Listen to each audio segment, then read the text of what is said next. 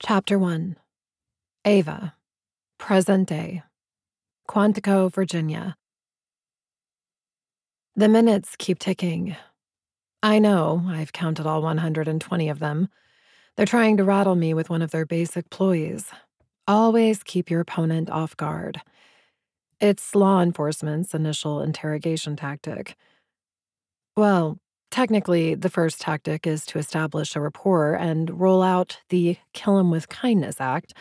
However, since federal agents had me in cuffs as soon as my plane landed, I'm pretty sure they skipped it and went straight for psychological manipulation. Their whitewashed concept of torture is to keep me locked in an office for 2 hours. I want to laugh, but it isn't even worth the effort. 2 hours is nothing. I am fully clothed, and I'm wearing shoes. My hands aren't bound to this chair, and I can see the sky right outside the window overlooking Quantico. The door behind me opens, then slams, but I don't flinch.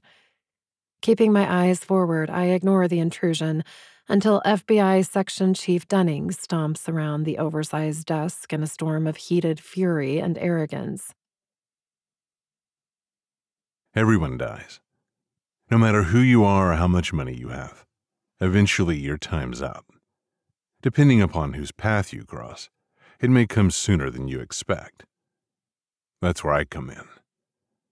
Once a name is on my list, that's it. Game over.